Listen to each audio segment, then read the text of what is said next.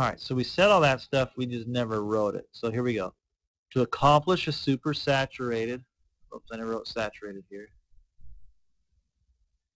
A supersaturated solution, it's accomplished by increasing the temperature of a saturated.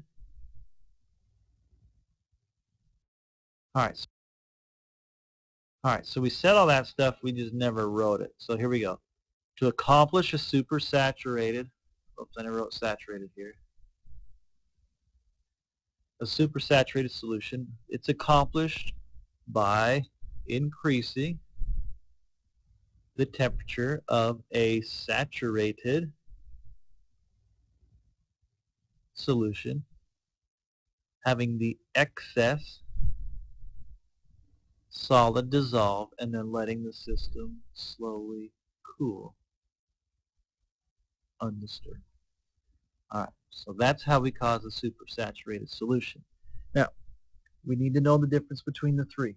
Just think about it, and it should make sense if you speak English. Now, if you don't, I'm sorry, that was rude. But anyway, super means more, so supersaturated, you are holding more than you can. Un means less, so you're holding less than you can. And then saturated is just what we're talking about. So saturated means we're holding exactly as much as we can. Alright, now let's shift gears and let's talk about solubilities of gases. These are a piece of cake. Now, think about carbon dioxide in your soda pop. Alright, now, we learned in our lab that if we put salt in water and we agitated it, the salt would dissolve more. But now think about your pop that you bought. You take the lid off and you shake it. What happens to the gases inside that liquid? Alright, they come out, correct? So the solubility of gases behaves opposite of solids. I'm sorry, my writing is horrible on this. I have better writing than that, but this pen is just a fraction of a second delayed, so you can't really see what you're writing until you've already written it. Alright, so the solubility of gases are opposite of solids. Alright, if I agitate, so agitation and increased, so if I heat my pop, temperature decreases the solubility of a gas. Okay, so think about it. Warm pop that has been shaken is flat. All the gases escape. Alright, now really that's about all you have to know. The last thing here in part C is called Henry's Law. He says at a given temperature, the pressure of a gas in a liquid is, oh, I messed that up. Hold on. Stop writing. That's solubility. You'll see pressure later. I'm sorry. Alright, at a given temperature, the pressure of a gas in a liquid is directly proportional to the pressure of the gas above the liquid.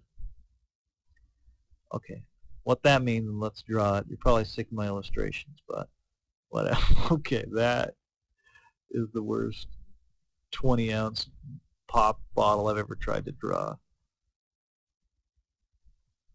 Alright, pretend, alright, this looks more like a 2-liter. It looks like garbage. That's all I know. So here's your pop. It's in here. You have not opened it yet. Alright, we know, all of us, we've opened a beverage before. We open it and we get that little sound. Right? Alright, and what that is CO2 gas leaving the pop bottle that was in this area right here. Alright, now that gas was in there for a reason. That gas increased the pressure. If I increase the pressure above the liquid, which is right here, it forces the bubbles to stay in the liquid. So anytime you've opened a pop and you hear that noise, you know what's coming next. For some random reason, the bubbles all start to rise up, and you know you better put that lid back on in a hurry so it doesn't overflow or spray. And the reason that you do that, you put the lid tight back again. All right, that causes these bubbles that are coming out, they come out, they increase the pressure again, and it keeps more bubbles in the solution, and we don't have our overflow. We're done.